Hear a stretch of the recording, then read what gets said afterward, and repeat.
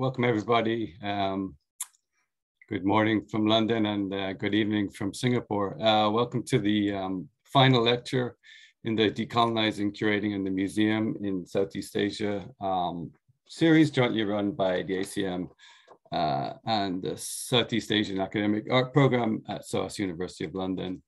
My name is Stephen Murphy. I'll be your moderator tonight. I'm the Senior Lecturer in Curating and Museology at SOAS, and my co-organizer on the ACM side is Conan Chung, curator for Southeast Asia and the ACM. Just on a quick note, we started today's Zoom. We opened the Zoom room at 3 minutes past 11, just in recognition that it is Armistice Day here in the UK, where we recognize on the 11th hour of the 11th day of the 11th month, the cessation of World War I in 1918. So just that is marked by a 2 minutes silence here. So just in recognition of that, in case you were wondering why we opened at 11:05. But today we have a double bill. We have two lectures. There'll be about 20 minutes each. They'll be given by Professor Marieke Bloembergen and Dr. Mathilde Mechling. And then the discussion will be moderated by Panggah Ardiyansyah. Today's talk is called The Politics of Greater India and Indonesian Collections in Museums of Asian Art. Just before I get on to today's final lecture, I just wanted to take this opportunity to highlight some of the events that are coming up at both ACM and SOAS respectively. First of all, of course, all of the lectures in this series have been recorded and are available on the Center for Southeast Asian Studies website at SOAS. So there's the link to that. If you're interested in either watching this again or if you've missed some of the others in the series. Coming up in the Center for Southeast Asian Studies and the SOAS Asian Art Academic Program, we run a yearly lecture series that's actually run by Panggah, who'll be the discussant later. And so that starts on December 2nd with a lecture on Khmer historiography under French colonial rule by Tara Tan from Kyoto University. So yeah, do look out for that if you're interested.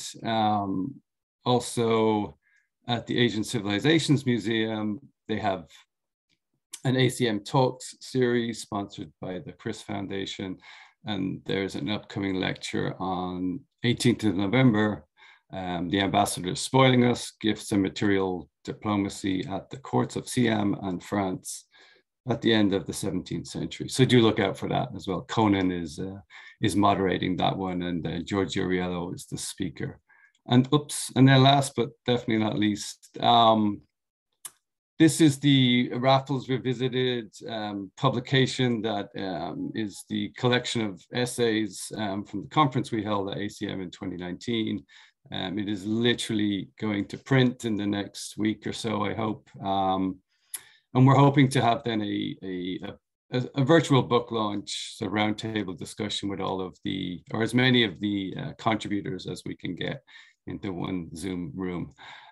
So look out for that. We haven't got a date confirmed yet, but hopefully it will be just before Christmas or sometime early in the new year. And again, it addresses, I think, a lot of issues that we're discussing in this lecture series as well, but through a very specific lens in this case. So on that note, I will just introduce today's two speakers. Let me stop sharing. Oh, actually, let me go back to the so we have first to speak for the first 20 minutes is Professor Marieke Bloembergen. She's a senior researcher at the Royal Netherlands Institute of Southeast Asian and Caribbean Studies and a professor in archival and post-colonial studies at Leiden University. Her most recent monograph, co-authored with Martin Eckhoff, is The Politics of Heritage in Indonesia, a Cultural History. That's with Cambridge.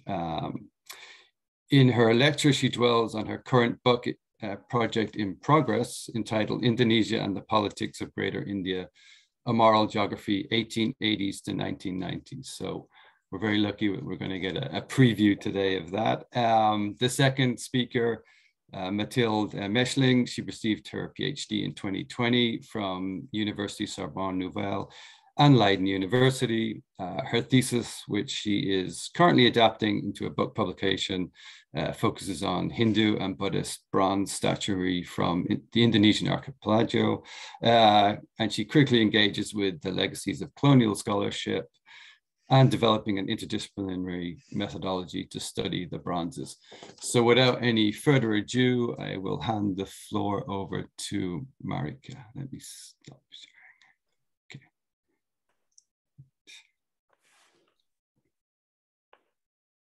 Thank you, Stefan. Thank you, first of all, to you and to Conan and to Mathilde, actually, to get me in and to invite me to join this important lecture series, and to Panggah for taking the time to react to both of us. So, let me start. In December 1947, and that was 4 months after Indian independence, the new Consul General of India in Batavia, then a recolonized city in the midst of the heated war between the Indonesian Republic and the Dutch, visited the Museum of the Royal Batavian Society of Arts and Sciences together with his wife and the consulate staff. They came to see the archaeological collection. Notably, this museum is the predecessor of what is now the National Museum in Jakarta, in the same building. The consulate party was deeply impressed, as the consul wrote to the Dutch archaeologists that had hosted him, and I quote him, "The museum unfolded itself as a pageant of a glorious civilization. In stone and metal and in cloth and canvas, we discerned and realized the cultural, philosophic and artistic bonds between India and the people of these islands." In other words, the Indian consulate party had recognized Greater India in Java, and this, moreover, in the good care of a colonial institution. Along the same lines, but 3 years later, now in the formerly independent Republic of Indonesia, Prime Minister Nehru of India, in his first official diplomatic visit to Indonesia, climbed the famous 8th century Buddhist shrine Borobudur in central Java, and thereby fulfilling a strong personal wish. Nehru considered Borobudur proof of an ancient Greater Indian Hindu-Buddhist civilization that, as he had learned from reading Indian poet Tagore and the Indian nationalist members of the Greater India Society, once had embraced the wider region of Asia, including Indonesia, and that emphasized the greatness of Indian culture. To Nehru, Borobudur served thus as an essentialized idea of Indian culture, which could now be of use of an anti-Western non-alignment policy. Talking about epistemic violence here might be an exaggeration, but it is clear that an Indonesian perspective did not interest Nehru very much. The visits of the Indian consul and Indian Prime Minister Nehru to Java and recognizing remains of Java's Hindu-Buddhist past as Indian, reveal how and why sites transforming into heritage in colonial and post-colonial times, and the related museums that were formed worldwide in around the same period, are political. Important to note, what these visits also reveal, such sites connect to many histories and to moral geographies that have other boundaries than those of the state in which these sites, since the 19th century, became object of study and heritage formation. Not neutral, therefore, such visits to heritage sites are, especially when they take place during regime change. Now, this was all around 1950, but how should we understand a jubilant review of two blockbuster exhibitions taking place in a Metropolitan Museum in New York in the 21st century, less than a decade ago, Buddhism along the Silk Road and Lost Kingdoms, Hindu-Buddhist sculpture of Southeast Asia? Notably, in the prestigious journal New York Review of Books, William Dalrymple, contemplating these shows, expressed his deep admiration in words that almost exactly mirror those of the Indian consul in 1947. For it is now increasingly clear, India, during this period, radiated its philosophies, political ideas, and architecture over an entire continent, not by conquest, but by sheer cultural sophistication. And summarized in the words, history is full of empire of the sword, but India alone created an empire of the spirit. The views of the Indian consul Nehru and Dalrymple point to a continuity in the kind of Greater India thinking that politically was most clearly embodied by this Greater India Society, founded in Calcutta in 1926.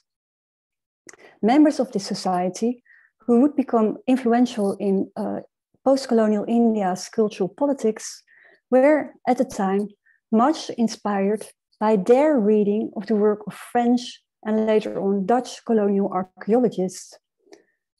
They heralded the vision of a benign, spiritual Indian civilization disseminating over Asia in the past, and they propagated the study and revival of this civilization in the present. Now, such explicit politicized Greater Indian visions are part of a wider phenomenon with long-lasting legacies worldwide that forms the central problem of my lecture today. Museums and galleries of Asian art, I argue, have done a great deal in shaping, disseminating, and strengthening moral geographies of Greater India. The question is not only how and why so, but also what are the implications of inclusion and exclusion of this way of looking at the world still today? And what is it that may make us all, as scholars of Asia, aficionados of Asian art, pilgrims or tourists in Asia, or as readers of the New York Review of Books for that matter, complicit in viewing the Hindu-Buddhist remains from Asia in that way and ignoring the political effects of that view? In this lecture, I dwell on the findings from my present book project in progress on Indonesia and the politics of Greater India thinking. In that book, I focus on the problem more widely. I look at the role of scholarly and spiritual knowledge networks from the Theosophical Society to the hippie trail, and including ourselves, in enabling the development of what I refer to as moral geographies of Greater India. People's projections of moral ideas on the region that is today South and Southeast Asia, which they identify as one superior spiritual civilization with Hindu-Buddhist characteristics and its origin in India, ignoring a predominant Islamic population, the largest of the world, namely in Indonesia, but actually also in other parts of Asia. The image of Greater India and a greater Hindu-Buddhist India lingers on worldwide. Not only do we find it in popular culture and the yoga popularity, but also in movies in which, Indonesia figures as a predominantly Hindu-Buddhist country.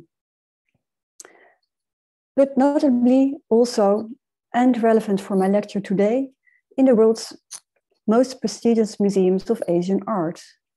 There we see how Indonesia, again and again, performs as the receiving part of an Indian Hindu-Buddhist civilization and is absent in galleries of Islamic art.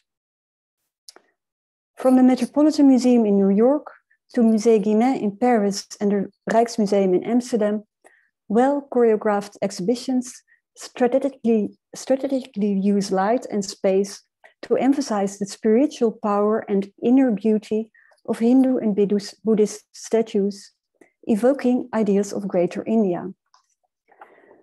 In this way, they obfuscate the violence underlying how objects were collected, and they depict Southeast Asia as the passive recipient of a superior Indian civilization.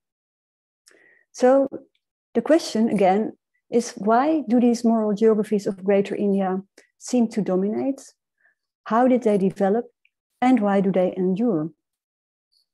Today, as a begin of explaining and as food for debate on the question whether and how we can decolonize that multi-centered world of Greater India thinking, I will focus on what I call the charmed knowledge networks and friendships between Asia and the West in the world of museums and trade of Asian art that helped shaping these moral geographies. And inspired by the work of Leela Gandhi, I argue that we should focus on the role of love or affections across decolonization if we want to understand the appeal and strength of Greater India thinking in the world. In this light, in a recently published article, I explored the social political life of some antiquities of Indonesia's Hindu, Buddhist, and Islamic past, traveling around 1900 from colonial Indonesia to museums and private collections in Europe and the US. My first example is a set of Islamic steles of Sumatra, now on display in the Indonesian section of the Museum of Asian Art in Paris. Islamic, I hear you thinking, is that not contradicting my argument? No, my answer is, it is the exception that proves the rule. Let us start at their site of origin and in a later moment of their life in 1884, when, in the midst of an ongoing war of conquest waged by the Dutch colonial army in Aceh, on Sumatra and the Netherlands Indies, the French adventurer geographer Paul Folk visited an old and, he apparently presumed, abandoned Islamic graveyard near Kota Raja and took away 3 14th century steles that he thought were wonderfully sculpted. He sent them to France as a gift to the Musée de Trocadero, which was just founded by the Ministry of Public Education. Accentuating the conventional self-image of the colonial archaeologist as a great discoverer of unknown and neglected ancient civilizations, Folk pictured himself at the graveyard, but provided no information as to the conditions under which he took hold of the Islamic steles. What had impressed him most was not necessarily their function, but rather their beauty, or the aesthetic characteristics with which he could identify. He recognized in them a mix of, and I quote him, Hindu and Arab arts, which he thought exemplified the high level of taste among the ancient population living in Aceh during, and I quote him again, the invasion of the Muslims in the Malay archipelago, which is situated in the 14th century. Thus, a selective aesthetic sensation of a French scholar adventurer, generating his love for the objects, and his abducting them from their original sites, signed the curious fate of 3 ancient Islamic steles from Sumatra.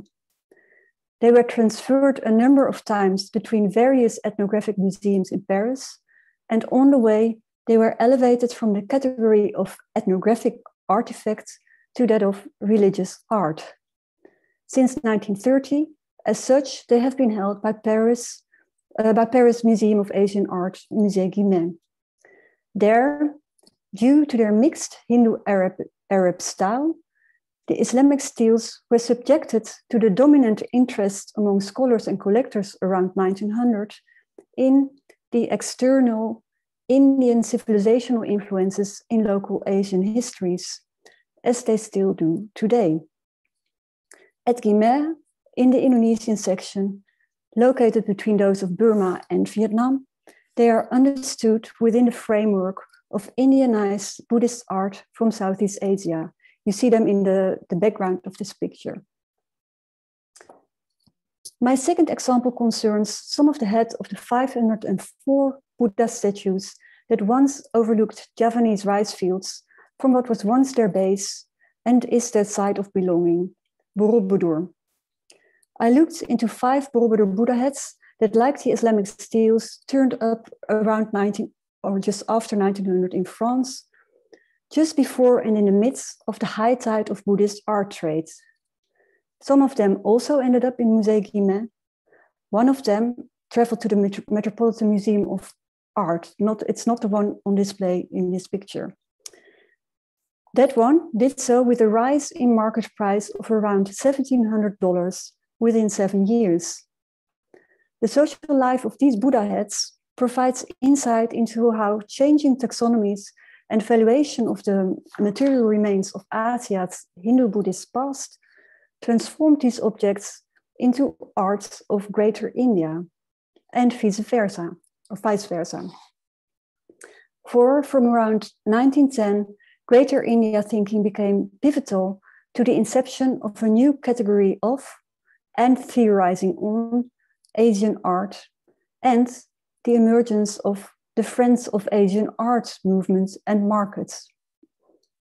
Two theosophists cum art critics of the time were crucial to that new appreciation of the Hindu-Buddhist material remains of Asia for their aesthetic and Indian merits.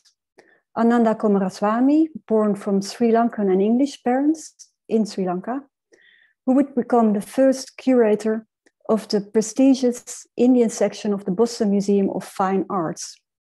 And the other one was Ernest Havel, until 1906, superintendent of the Calcutta Government Art School.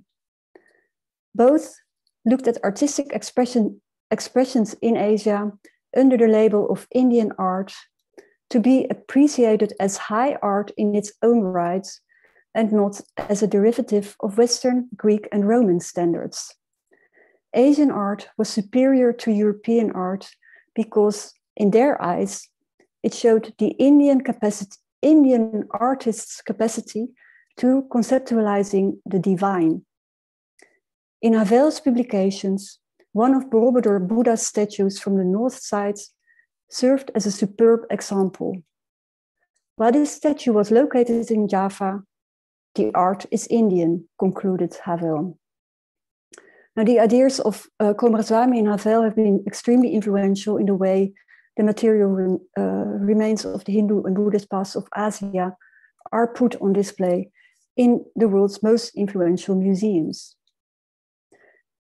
But in the context of this inventive moment around 1910 and the celebration of Greater Indian art, as well as of Asia-based nationalism, from the 1910s onwards, cultural and economic elites in Asia, Europe, and the US began to engage with the new academic and private associational activities, while self-identifying as Friends of Asian Art or Friends of Asia.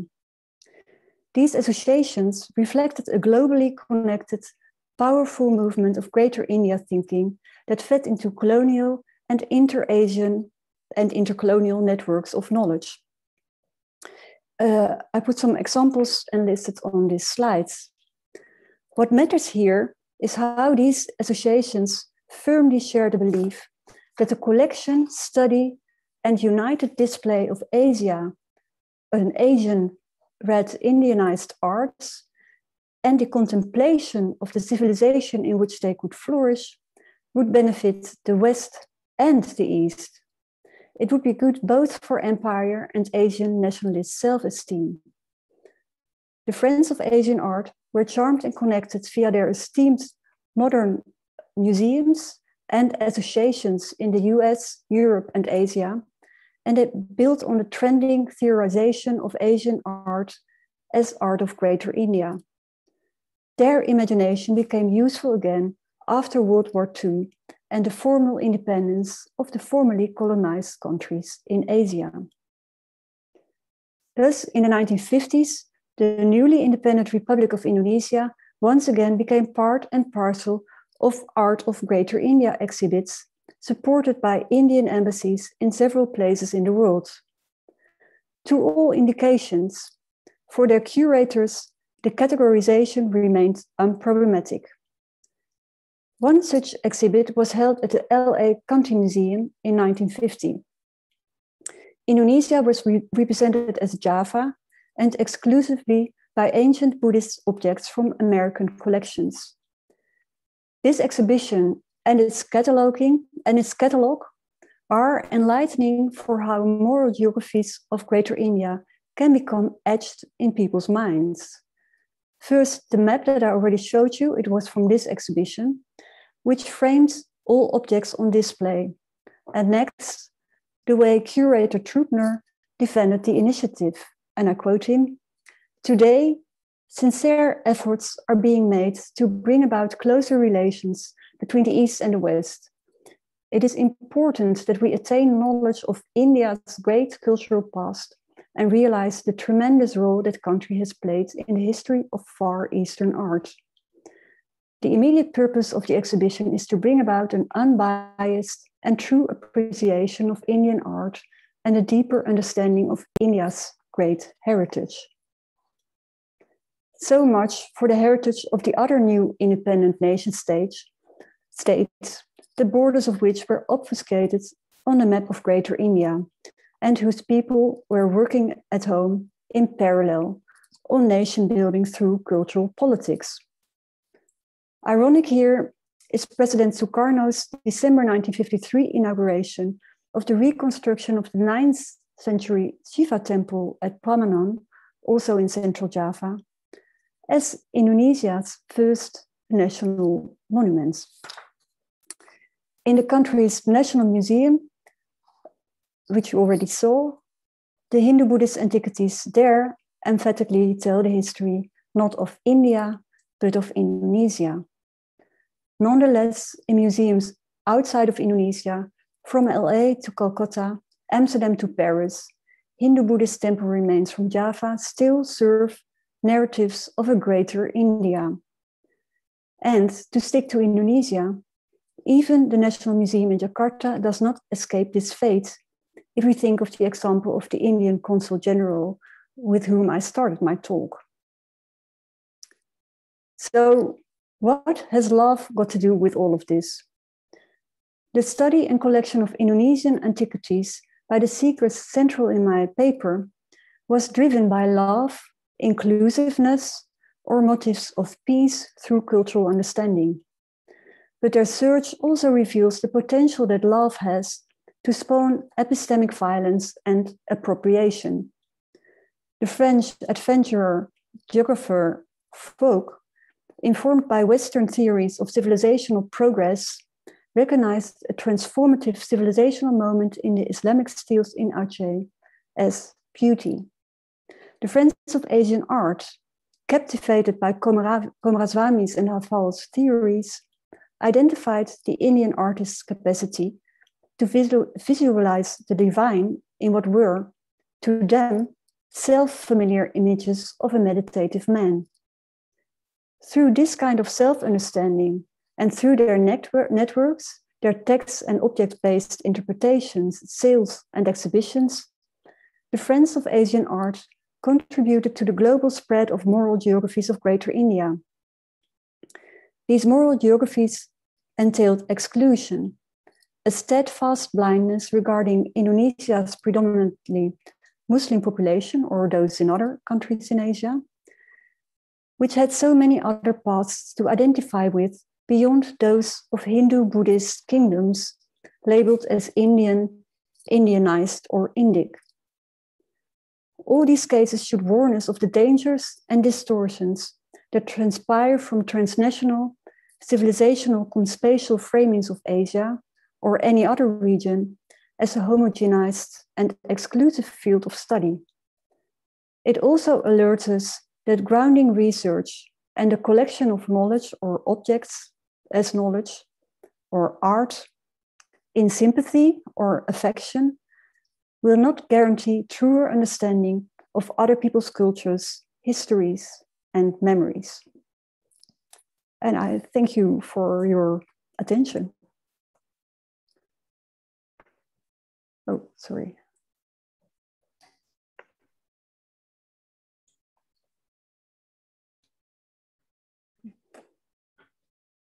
Thank you, Marieke. I'm going to continue this lecture. Let me share my slides. here. So as a complementary perspective to Marieke's lecture, I'm going to focus on the impact of the Greater India theory on the interpretation of Hindu and Buddhist bronze statues from the Indonesian archipelago. I started my research on bronze statuary when I was doing my PhD. And I did not start my project in a decolonial perspective, but I progressively became aware of enduring ideas elaborated during the colonial period and in post-war study that still constrain the way we interpret these materials today. For this lecture, I would like to reflect on a question that Marieke asked in one of her latest articles, which is why we must ask, is it still so hard to write about Southeast Asia or its sub-region without starting with India? One of the most problematic ways of interpreting Hindu and Buddhist archaeological remains in Southeast Asia since the 19th century is to constantly see India as the source of artistic styles and iconographies, which in a unidirectional cultural flow would have reached Southeast Asia. And even if other big steps in decolonizing museums are undertaken, introducing Southeast Asia in terms of its contact with India still persists in many museum displays and catalogs. And bronze statues have always participated to this idea of India as the source. They are said to be lighter and more portable than stone sculpture, so they are traditionally been regarded as one of the main means through which Hinduism and Buddhism styles and iconographies originally spread from India to Southeast Asia. And this is especially true for bronze statues found in the Indonesian archipelago and the Malaya Peninsula, because they show various styles that are also found in bronze statues found in India. I'm going to trace the diverse interpretation of a group of 4 bronze Buddha statues to show you how, in some cases, the nature of a relationship with India can be reassessed. These statues were discovered across what is today Indonesia, Thailand, and Vietnam in the 1910s and 20s.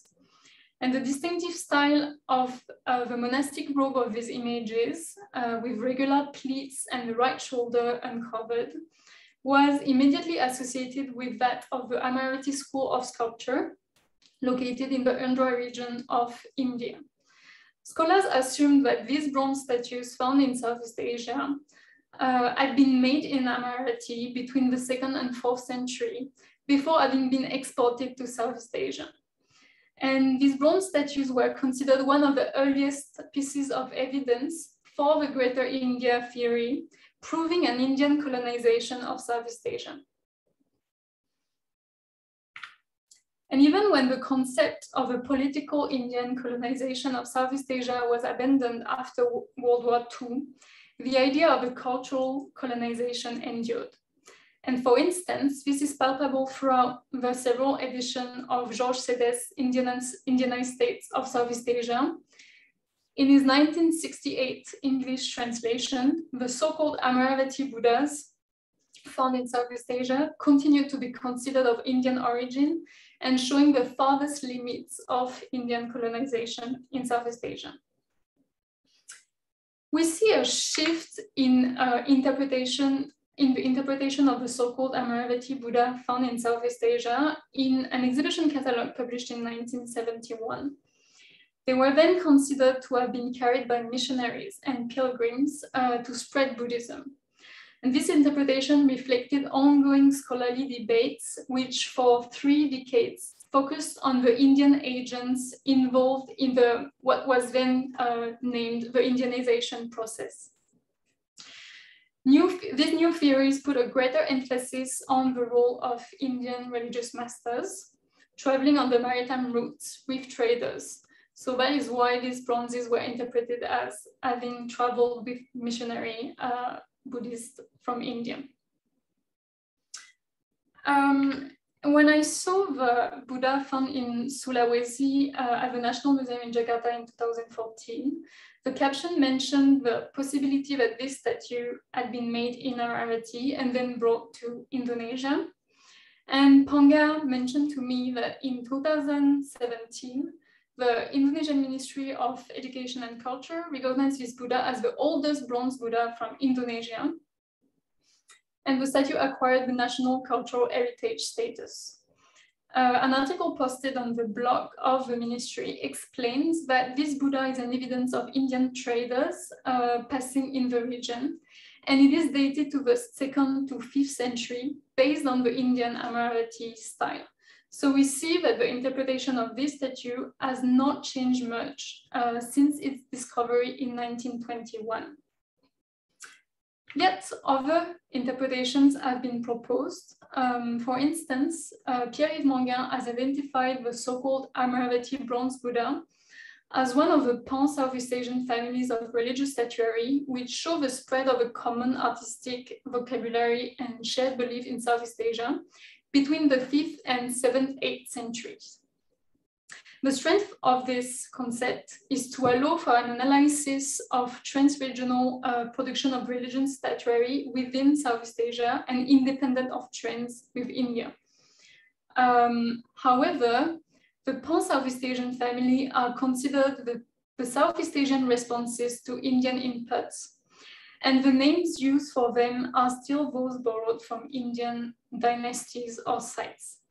So I still see this concept as somewhat problematic because it still perpetuates the misleading idea that the Indian influence was the stimulus without which there would have been no response, and it thereby undermines the Southeast Asian specificities and developments.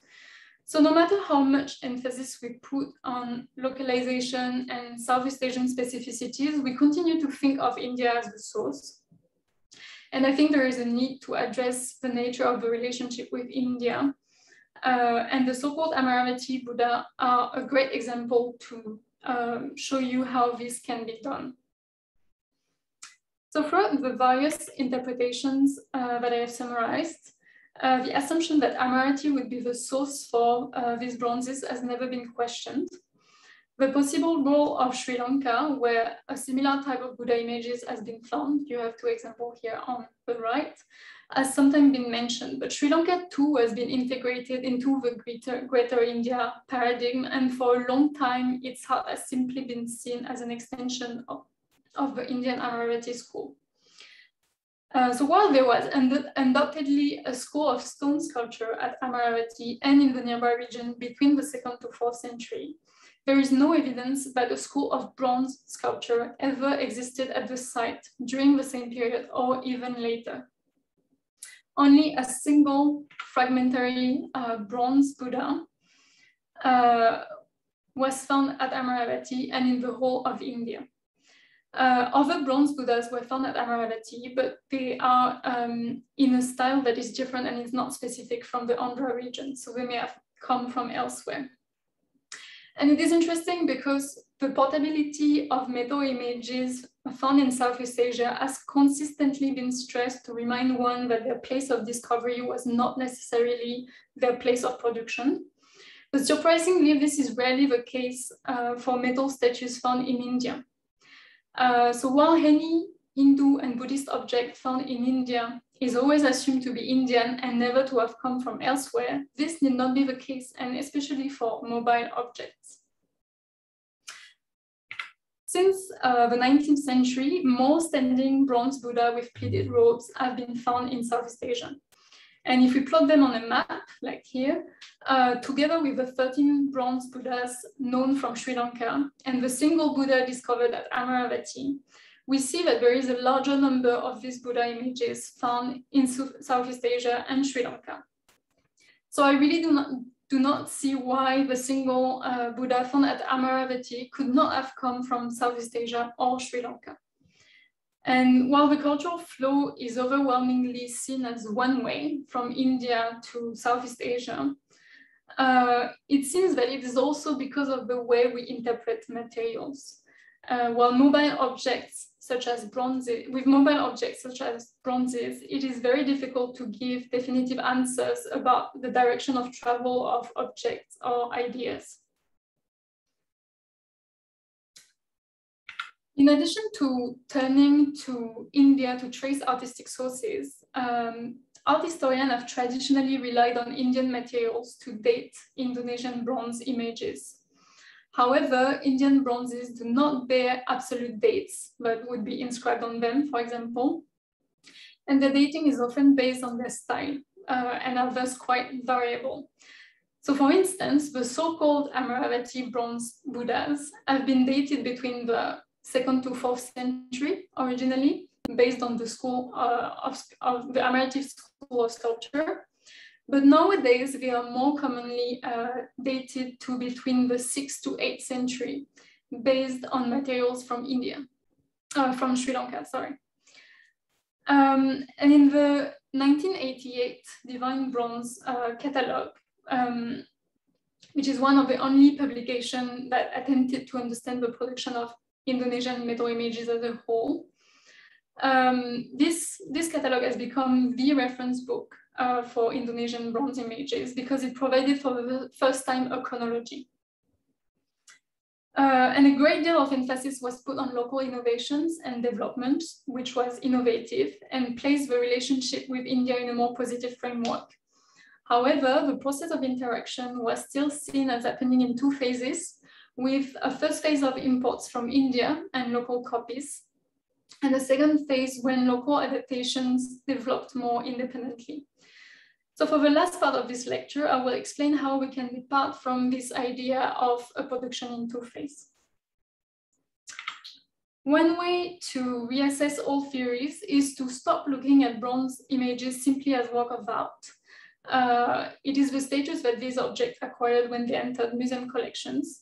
But bronze statues were originally conceived as religious images attached to specific cults. So instead of seeing connection between India and Southeast Asia in terms of artistic influences connecting sites, I prefer to see them as evidence of connections between people within religious networks.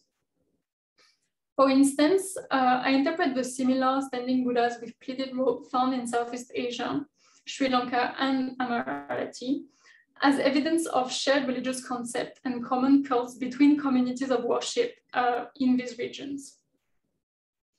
I propose in my research that the bronze Buddha with pleated robes were associated with images representing a specific type of ascetic bodhisattva, which have been found in the same region when they are mapped. And these ascetic bodhisattva share a similar style and fabrication technique in all three regions. And the Buddha and ascetic bodhisattva may have originally functioned within triads that were worshipped for the protection of mariners. Such a cult associating these two types of images is attested in Sri Lanka, that's the image here on the left, through extant stone triads. And a Nepalese manuscript also illustrates such a triad, which would have been worshipped on the island of Java. So if we see the bronze statues in the context of different networks, it also becomes apparent that different groups of metal images have different production contexts, depending on the artisans who made them and the donors who participated in distinct networks. Therefore, different groups of bronze statues result from different processes of interaction. And one can imagine that there is no linear evolution from Indian models to local adaptation. Instead, some groups of images were perhaps made in cosmopolitan workshops, while others were not, but groups were nonetheless contemporaneous and local creations. An example of this is a group of around 80 bronze images. I put here only 3 examples. So this group of images were found in the western islands of the Indonesian archipelago, and they are made in a style that is not found elsewhere. Let me just quickly point out some of the stylistic elements that together make these images unique to Indonesia. And in my research, I explained that this style can be connected to Central Java through some stylistic connections that are visible with Borobudur. There is an image here on the right. through the shape of the throne with this triangular backrest, which is also visible on the bronze. And while we always see connections with India, interestingly, these bronze images also show connection with clay tablets found in China and Japan. Here it is an example from Japan. So here it is not a question of whether this style would have come from China or Japan, because these clay tablets were also mobile objects. So we actually don't know where they came from, but they are interesting to show that this group of bronze images in a local style was also connected to materials found in other regions. And based on different evidence, it is possible to place these bronze images in the mid-8th century, which would be partly overlapping with the Buddhas with pleated robes that I have introduced earlier. So we see that these two groups of images, that bronze statues were part of different networks, and developments did not happen in two phases, with Indian import first and local developments only afterwards. So I'm going to conclude this lecture with this, and I hope you have enjoyed this presentation of art historical issues, which may eventually help in interpreting museum collection differently to depart from colonial legacies. Our present knowledge of bronze statues in the Indonesian archipelago has largely been shaped by studies conducted in a museum context, because the vast majority of publications dedicated to the topic are collection or exhibition catalogs. And we all know that museum professionals sometimes have little time to consecrate to researching the museum collection. So archaeologists and art historians also have a role to play to help decolonize museum. Thank you. Thank you both. Yeah, thank you to Mathilde and Marieke for two fascinating and complementary lectures. Okay, I'm going to hand over to our discussant, Panggah Ardiyansyah, who is probably no stranger to most of you. He's a PhD candidate at the History of Art and Archaeology at SOAS, University of London.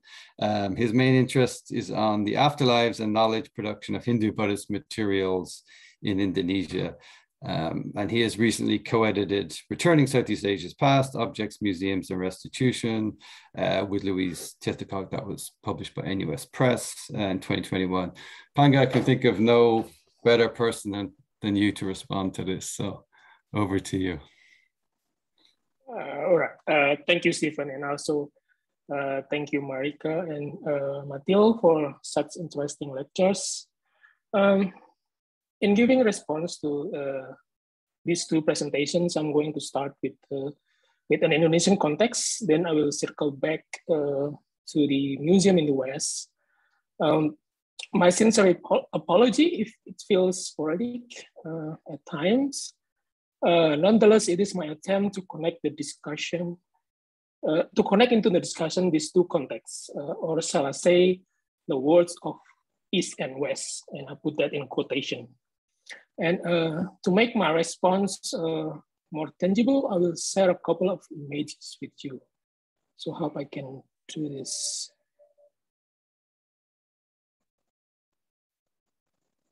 Okay, I hope you see the image fine. If not, please let me know. So I'll start with this display at the Radha Pustaka Museum in Solo, Indonesia. And as you can read from the label on the slide, these are the replica of bronze arms, of which the original have been reconnected with the body, now at the National Museum of Indonesia in Jakarta. The statue was found in Wonogiri, around 50 kilometers south of Solo in 1855, upon which the body was brought to Batavia, then the name for Jakarta. Even though I'm not really sure whether the body and the arms were recovered at the same time. They were reconnected in 1990 at the National Museum, hence the production and in this display of the replica in Radha Pustaka. My question then, why the need to reconnect and display the more complete statue at the National Museum and not, say, Radia Pustaka, which is arguably closer to the found site.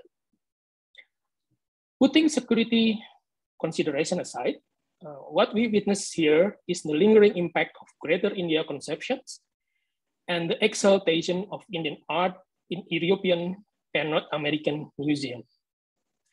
In Indonesia, it has been generally accepted and presented without further consideration that the archaeology of Indonesia is evolutionarily divided into prehistorical, Hindu-Buddhist, Islamic, and colonial periods. Each period represents different and separate sets of material culture within which Indonesian culture is rooted and has developed over time. In particular, the periodization implies a clear division between ancient Hindu-Buddhist period, produced between 4th and 15th century, and the early modern Islamic period between 16th and 18th centuries. The period of Hindu-Buddha is understood as and often used interchangeably with the term classical. In particular, based on the perceived imagination of this period as the Golden Age. When the highly regarded classical is put as the opposite of Islamic period, this process implicitly, yet almost automatically, renders Islam as medieval. It imagines Islam as the period of decline, and thus lower down the historical hierarchy, we assume that medieval represents a dark age. And it is by using this context of Hindu-Buddhist art that we can better understand the conceptual development of local genius in the archaeology of Indonesia, developed from probably in 1970s and arguably crystallized in the 1980s. With local genius, Indonesians argue that it was the locals that actively seeks and selects appropriate elements from indie cultures to be adapted with the already thriving indigenous cultures in the regions that now become Indonesia. And this is where the archaeology of Indonesia become a useful tool to support the construction of national history. In a nutshell, this history put the rooting of Indonesian nation in the Golden Age period of Hindu-Buddha. Thus, the need to give more prominent agency to the past Indonesian community and away from the drive of Greater India. Thus, the concept of local genius. Amir Sutarga was the director of the National Museum of Indonesia in the 1960s and 1970s. In 1971, he wrote a preface to the exhibition of Japanese sculptures in Asia Society, New York, which is the same exhibition catalog shown in Mathilde's presentation earlier. Sutarga said, and I quote, "It is hoped that the exhibition will help to develop a lively regard for the arts of Indonesia, and especially for those that existed before the colonial period. These beautiful works are the creation of a free people. Only a free people has the capacity to unveil its creative ability, skills, and talents, and can enjoy unhindered the right to express and interpret its highest principle." He then further stated, and then I quote him again, "It is a mistake to say that Indonesian culture was based only on foreign cultural influences. On the contrary, the Indonesian people developed their own culture, building on a foundation that has existed as early as the Neolithic period, or the prehistoric period. This culture was not the result of a colonial process, but was the Indonesia's own achievement." So going back at the replica on the slide, what I have discussed is the meta-narrative justifying the display of a more complete Avalokiteswara statue from Wonogiri in the National Museum of Indonesia in Jakarta. Standing just less than a meter tall, the statue can be regarded as the masterpiece of Indonesian Hindu-Buddhist art. This process shows the modern appropriations of an ancient Buddhist image of which the local perspective countering the greater India paradigm is conceived using a nationalist sentiment. It is the appropriation of which the so-called East or West in terms of knowledge production is not really clear. And in that sense, knowledge ultimately comes out of interactions between multiple agencies and approaches. Next, I would like to divert our attention to the V&A in London. Here we have the plaster cast of Borobudur reliefs made in 1930s, and it has been discussed vastly in the Marieke's books, in one of the Marieke's as well, now on display at the Buddhism Gallery at the V&A. It is accompanied by this fancy label, eye-catchingly in dual scripts, English and Japanese.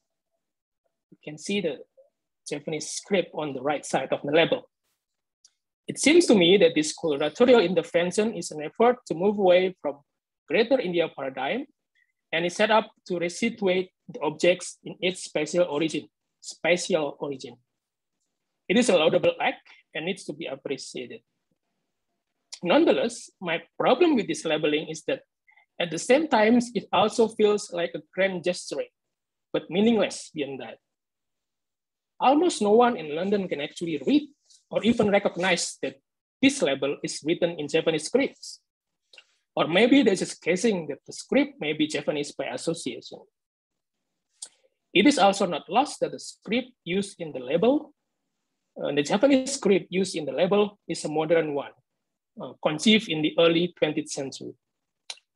Borobudur was built in the 9th century, and Java arguably had a different script at that point in time, of which it was carved into some of the stone in the temple of Borobudur.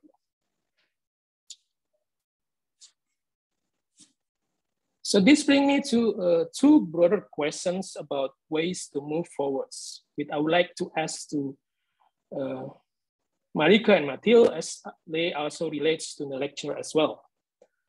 First, it has been said frequently that to decolonize is to foreground the local voice. Marieke mentioned in her recent article about local memories, and Mathilde talked about local creation and variation in her presentations.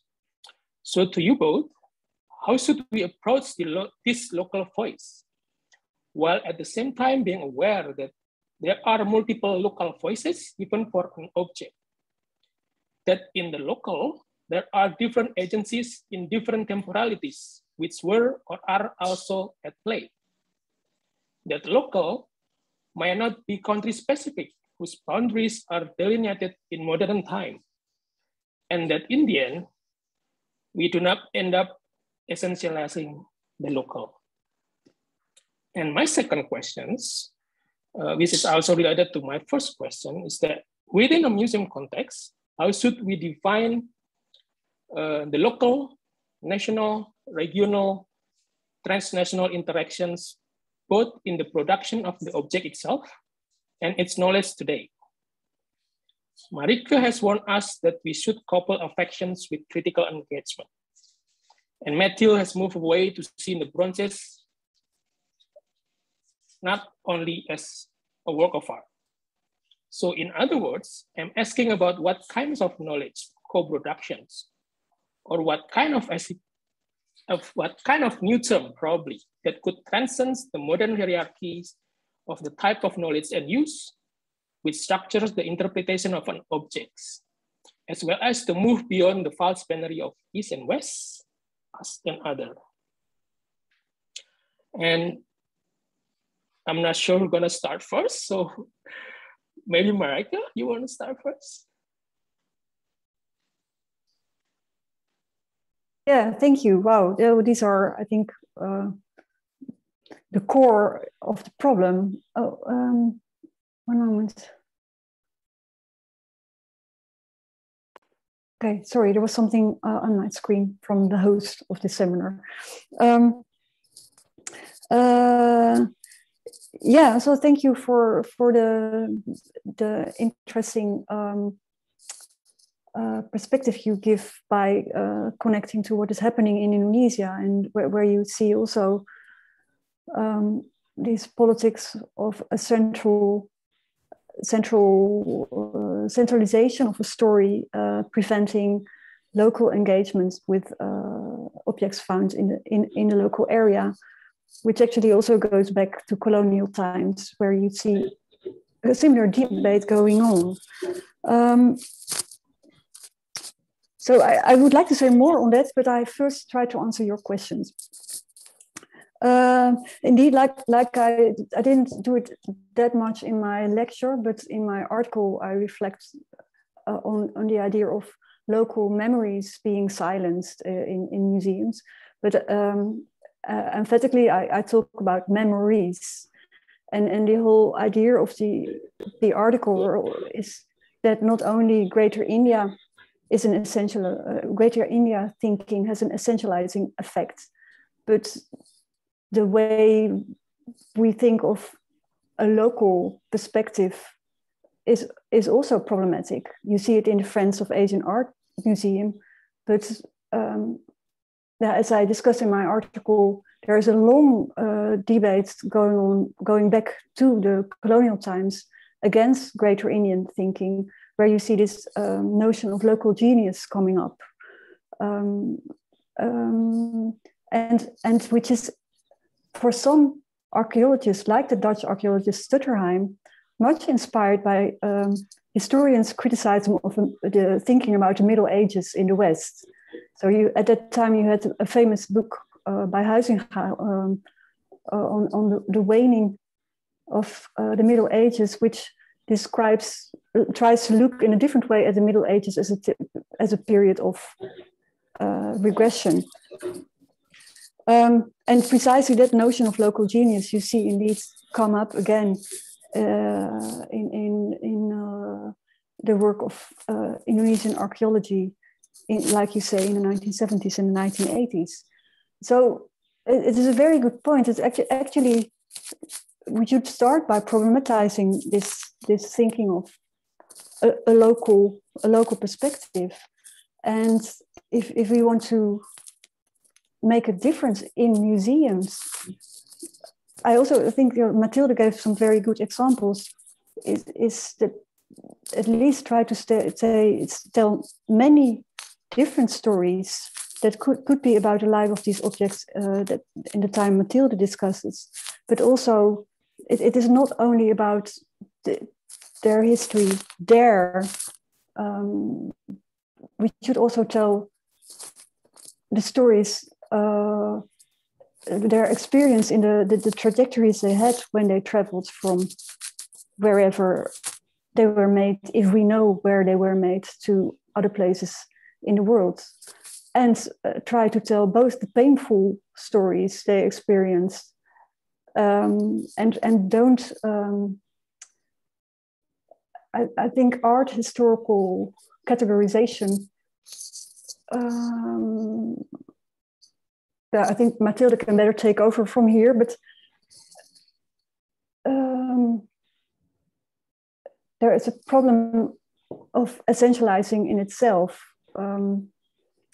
just by naming a period, giving the name of a region. There we already have a problem. It's what you see in Indian museums.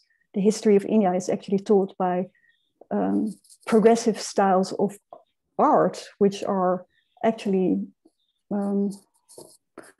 very what is this? Willekeurig, very selective.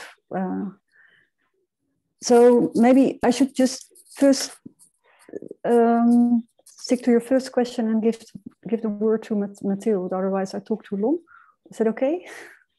Yes, it's okay. Yeah, I think you already introduced, about these categories that are essentializing. And I think in what I've discussed, the Amaravati Buddhas, the fact that this single Buddha found at Amaravati was actually classified in this larger school of sculpture from Amaravati between the 2nd to 4th century is quite typical of the kind of categories that have been created during the colonial period, where all the materials we have been trying to fit all this material in like these very strict categories, which were often based on dynasties, actually, even though the objects were not necessarily commissioned by kings or rulers, but we have put these objects into dynastic categories. And I think today there is a need to reassess that and to reassess what we really know about the objects, because sometimes I feel like we are trying to tell too much. I mean, you know, use the objects to tell too much, and the stories we are creating are very speculative. And there is definitely a problem in, I mean, Southeast Asian art. I've mentioned it, that there is this view of two phases of development, with first things coming from India and then local developments to try to counter this greater India thinking.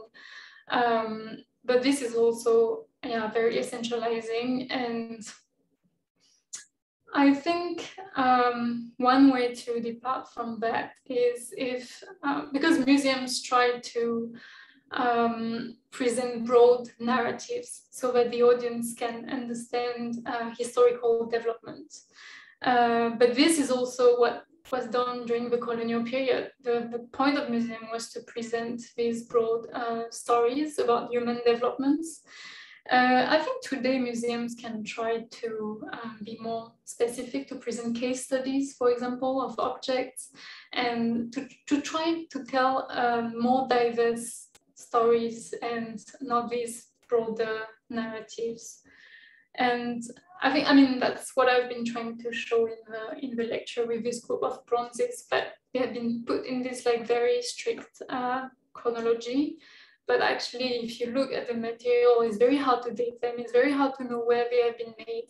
And the boundaries of modern nation states don't really apply to these materials. They were found in multiple regions.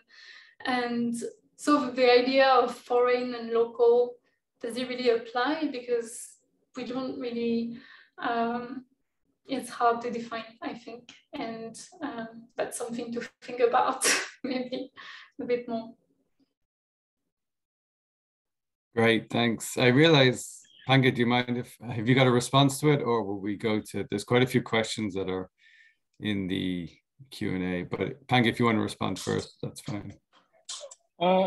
Yeah, sure. I mean, I would agree to Coach's answer, and I just want to add that, yeah, I mean, the museum, or even the field of archaeology, well, I'm speaking in the context of Indonesia, is also both actually focus on, when interpreting objects, both focus on the original time of constructions, and they don't see that meaning changes, that story created with the objects over time, afterlife, after the production as well. And yeah, I think some of the answer lies on the approach that have been taken by Marieke, especially the object biography. We could especially do that, but again, I don't know if that will be tangible in the futures, because even with the bronze image or bronze objects, is even from one found site, we found images scattered around the different museum, different countries, different location, and sometimes the origin, the information about the origin got lost in the transfers, and the curator or the scholar would interpret that maybe differently from when we know that they came from the same found site. So yeah, I think that's my response to that.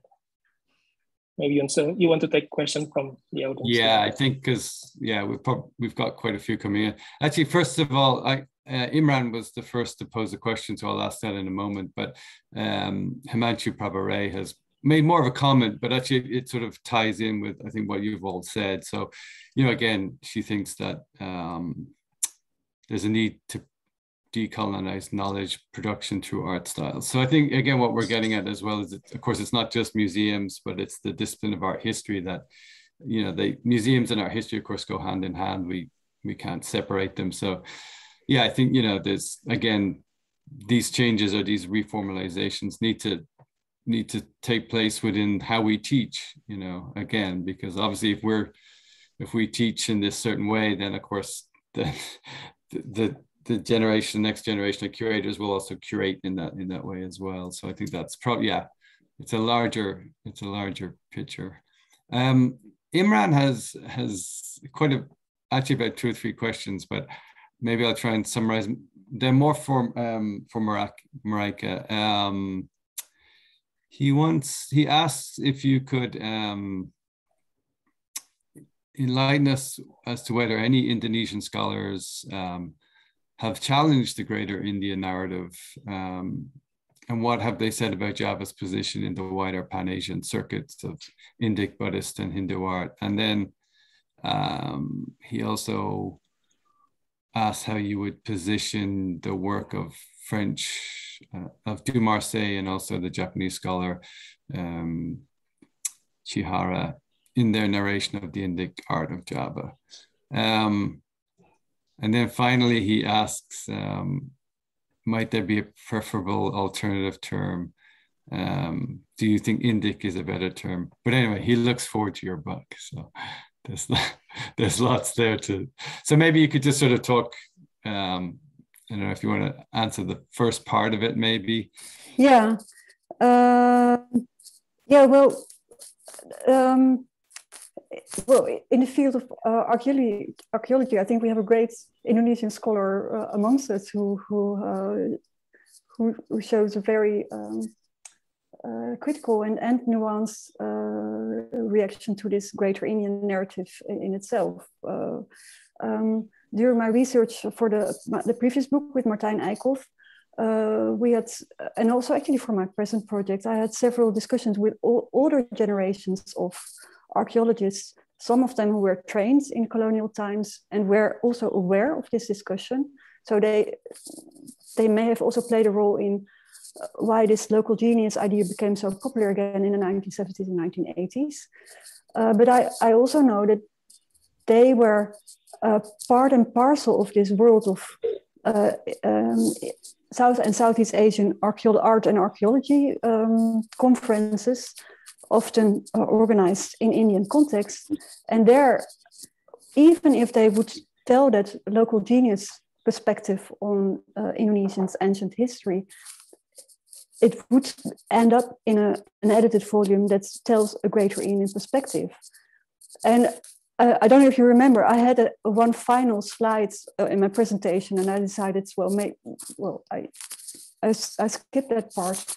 But one of the archaeologists I spoke with was Mundar Jito. He was on a picture, and he was a very young archaeologist who, when Indian archaeologists in the 1950s visited the sites, and they would have this kind of discussions. And when I asked him about, well, don't you have a problem with that? And he laughed and he said, well, we always would answer, we had our own culture before you came. And then he said to me, and the Indians didn't colonize us with a laugh. So well, obviously there is also a hierarchy and power relations in the way of academic production that you see reflected here and also see changing right now. So that is good. Yeah, and about the Japanese archaeologists, they are actually in the book I wrote about with Martijn Eickhoff.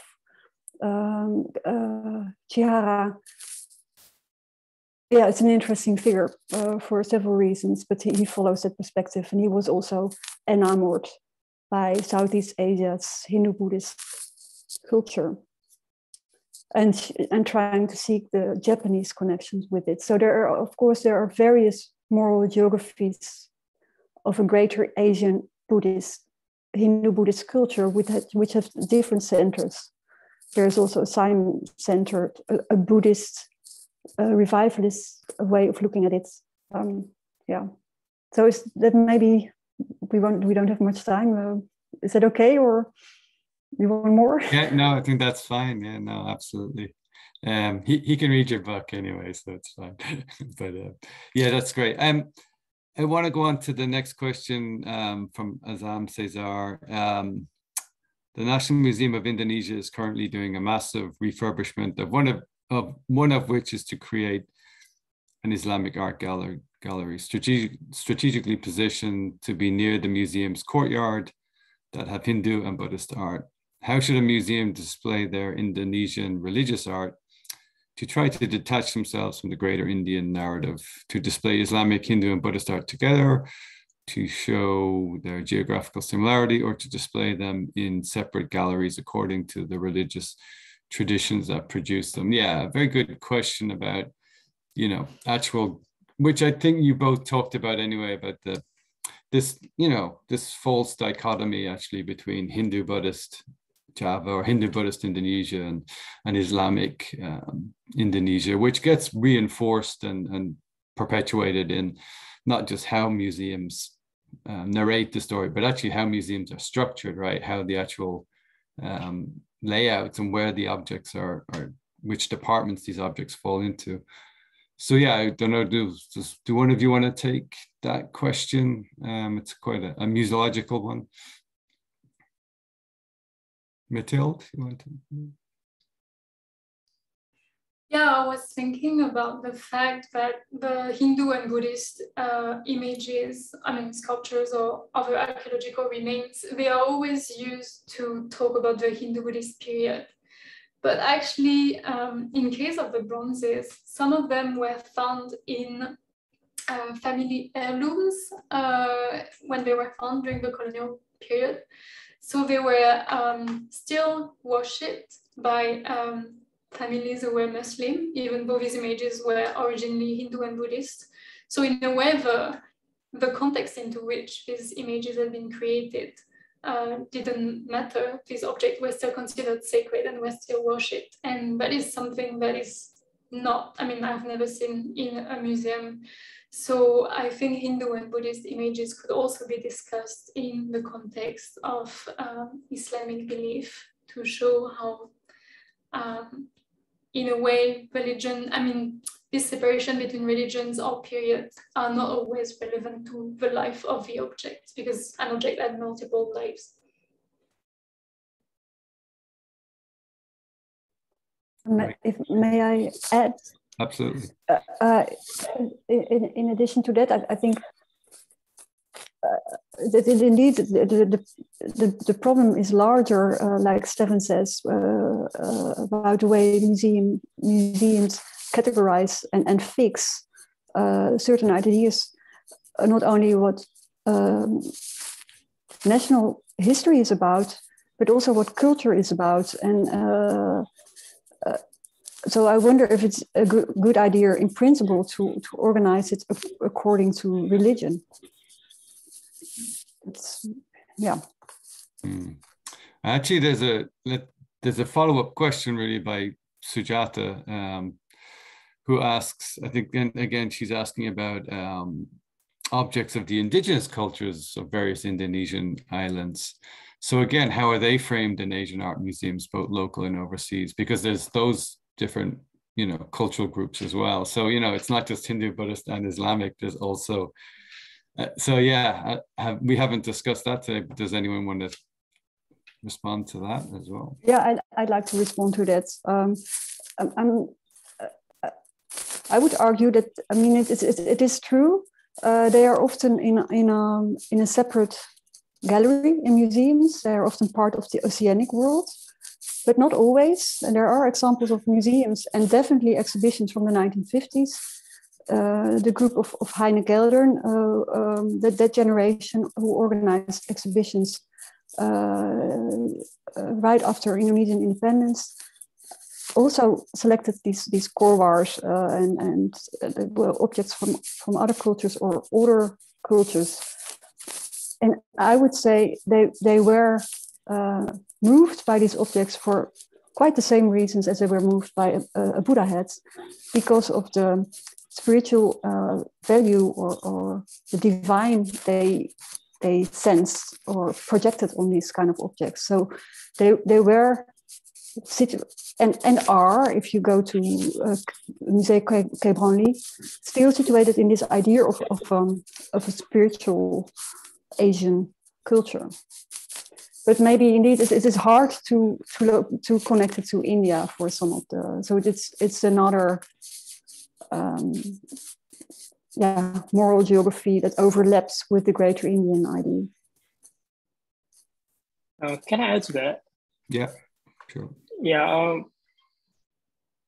I don't know if you mean. I mean, I don't know by indigenous culture you mean also tribal arts from islands of in the archipelago of Indonesia outside Java or Sumatra, and to answer that, then in the overseas museum, I don't know if they would enter the art museum because they will be presented in the ethnography museum. More into ethnographic collection and display as well. In the National Museum, which is in Jakarta, the National Museum of Indonesia, this is also very interesting changing of interpretation of this indigenous arts. In the corner, Catherine McGregor already wrote about this, I think 10 or 20 years ago, that they were collected in the colonial periods by the Dutch to show the collection of the outer islands of the colony and then the variation in the colony. But then when Indonesia got their independence in the 1940s, the National Museum changed the narrative to show that this ethnographic collections shows the unity in diversity. That Indonesia consists of diverse community, but we are united under the banner of Indonesia. So we see the appropriation of that ethnographic collection in the National Museum as well. Thanks. If you don't mind, we'll keep going. We're almost out of time, but I'd like to keep going for at least another maybe 10 minutes just to get the last few questions answered. I just want to jump down to a question by Shubham Biswas. I'll get back to the two in a minute because I think it still relates to this, what we're talking about. And it's something I think that we all maybe have to keep in mind that, of course, both presentations rightfully highlight how the Greater India Society is crucial to form the backbone of the Indo-centric views for Southeast Asian past, disregarding largely Muslim presence in the region. But can the Indian influence be totally disregarded? Surely not. And I think, I mean, this is where it does get a bit, this has always been the debate, right? The sort of push and pull between the colonial narratives that, I guess, overemphasize the importance of India or the greater India. And then there's maybe with the post-independence movements in Southeast Asia, sort of a rise of nationalism, then a sort of maybe overemphasis on the local genius. And so, yeah, I just wonder where you all position yourself on that. How do we get the sort of the balance right? Because of course we can't disregard India as well, right? But yeah, or maybe we can, I don't know. So that's a question for the two of you. Well, first of all, India wasn't India before it became a colonial construction. I'm sorry to. I mean, that's already for one reason makes it highly problematic to stick. So I thank you for quoting me, Mathilde, on this question. Why should we? Why can we not get rid of it? I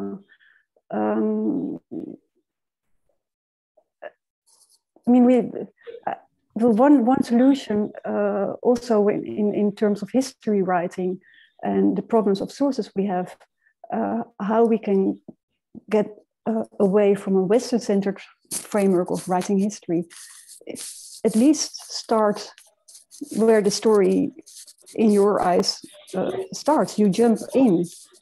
The moment you start reflecting on, surely there must be influences from that region that we call now India, because maybe there were monks traveling and etc. You take away. But you can always start there. But why wouldn't you start in the circles of knowledge production that Mathilde is talking about, the smaller?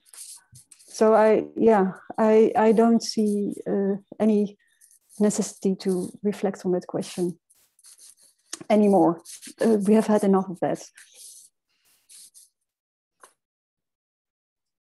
All right, Mathilde, do you want to add or not? You okay? No, I agree with Marieke, and yeah, India wasn't India at the time. So if we see, I mean, first of all, I wouldn't speak about the Indian influence, because influence means that there was one region that was superior to the other. So I think I would speak more in terms of relationship, maybe, and then if we see connections with what is today India, we have to see exactly which region in India. And try to understand this relationship, not see it simply as an influence or an import from India to Southeast Asia. So that's one way of to like look at things a bit differently. Sure. We're sort of out of time, but I just want to get to Mylin's question as the last one. Sorry, Faisal, we won't be able to get to yours today.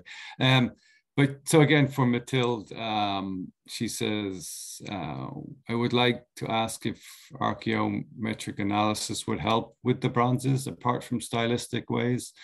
I presume she means in terms of where they're being produced. Yes, I mean, in my PhD research, I have been integrating some archaeometallurgical technical analysis on the bronzes, so to study more about fabrication techniques and also about the materials, especially the different metal alloys. And this does not give definitive answer. I mean, I haven't been studying a lot of images. I have been studying the collection of the Musée Guimet, which is around 40 pieces, and then I have included some more at the museum in Leiden. So I think in total I studied 100 pieces, but where the metal was analyzed, and I also looked at the fabrication techniques.